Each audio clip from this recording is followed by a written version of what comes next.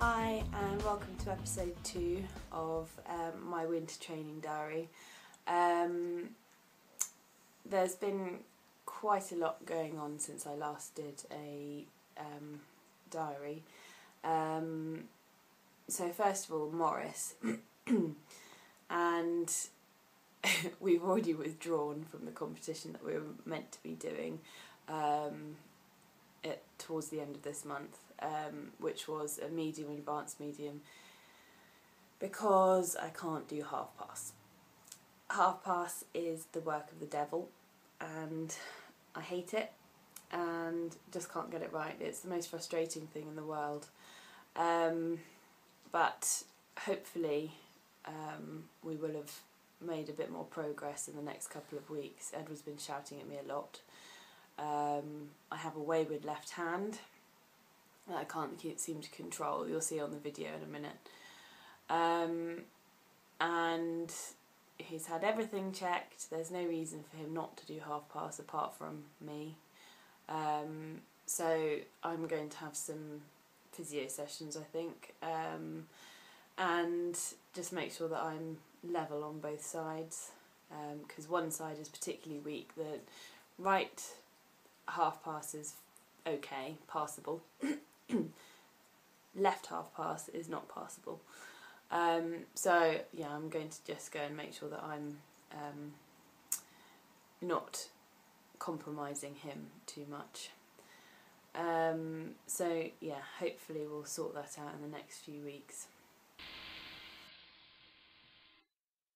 So as I'm coming into riding the half pass here, I'm really trying to think about keeping the inside bend and as I come around the corner, and he has a tendency to fly sideways and then get really tight when I tell him not to.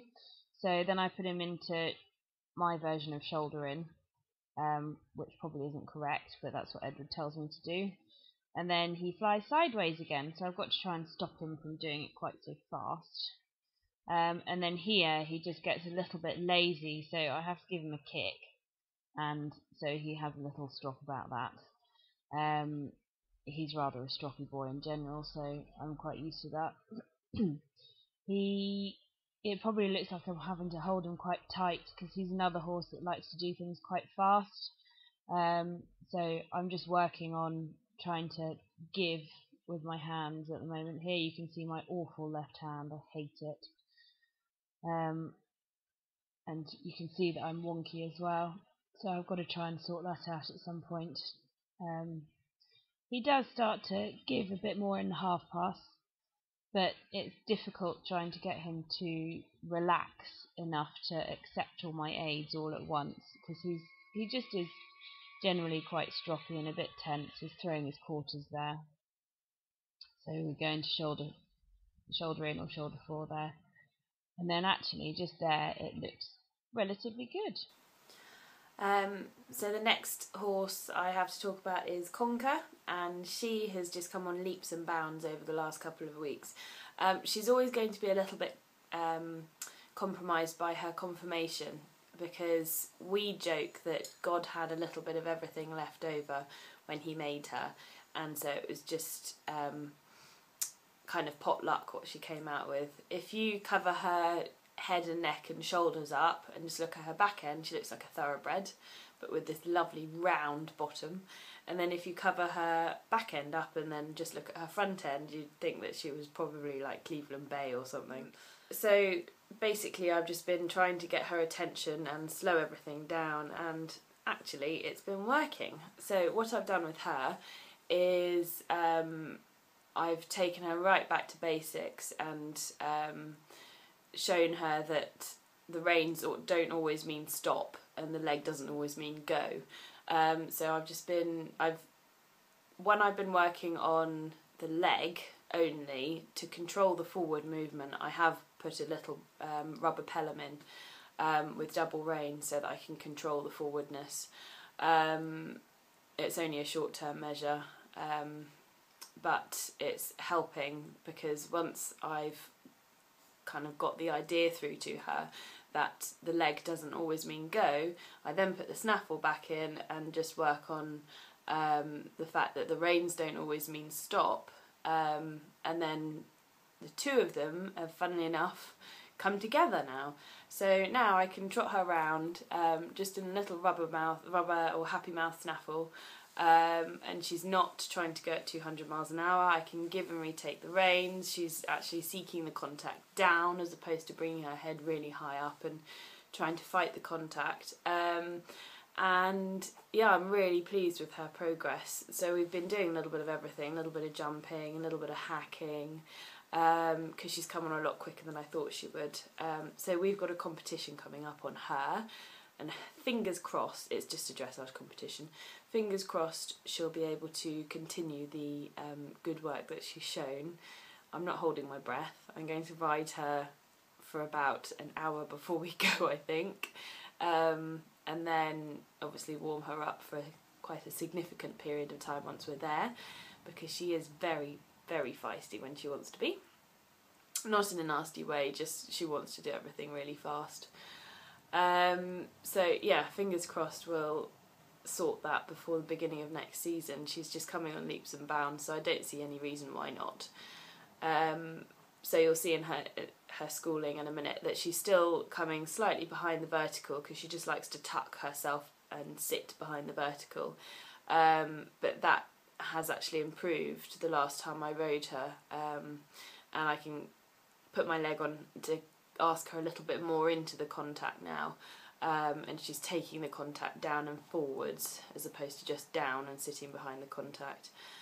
So yeah, that's basically a work in progress, what you're about to see now. So yeah, hopefully I'll have a competition report next time I do my video diary.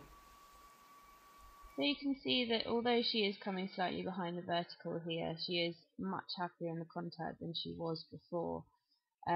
She would have been really high in her neck and really ridiculously tight, and she's actually cantering sensibly. Her stride's quite nice and long. She's not bouncing on her back end. She's letting me move her neck a little bit as well. I've got my hands really low just to encourage the low neck carriage.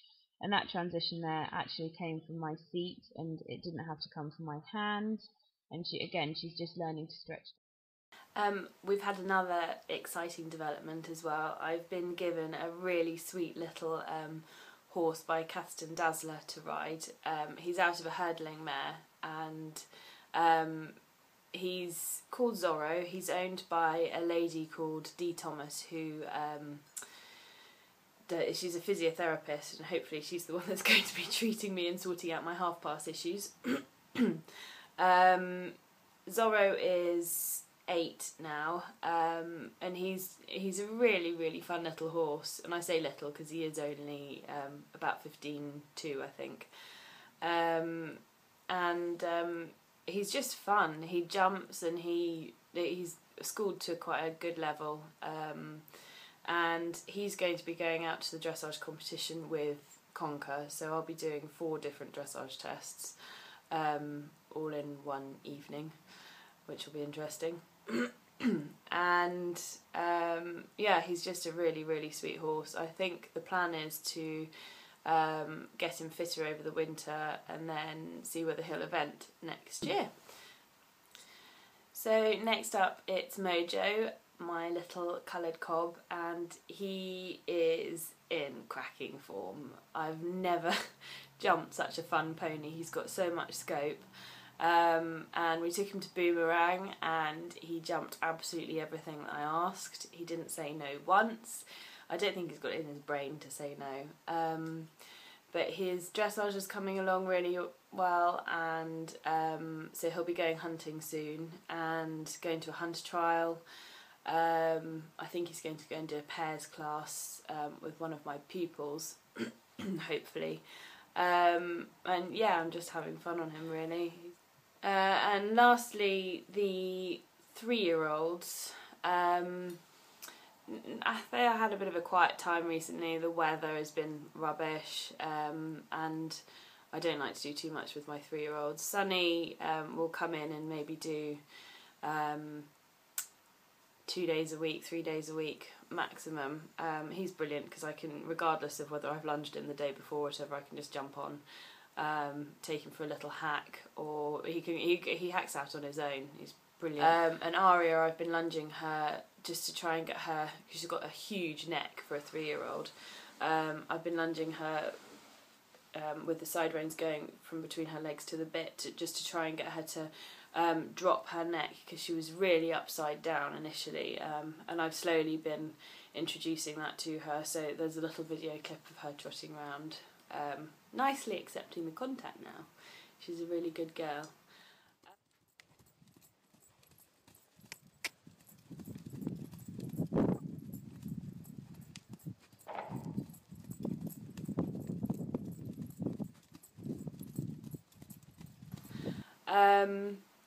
So until next time, when hopefully I'll have a couple of competition reports, I might have been hunting, it's goodbye.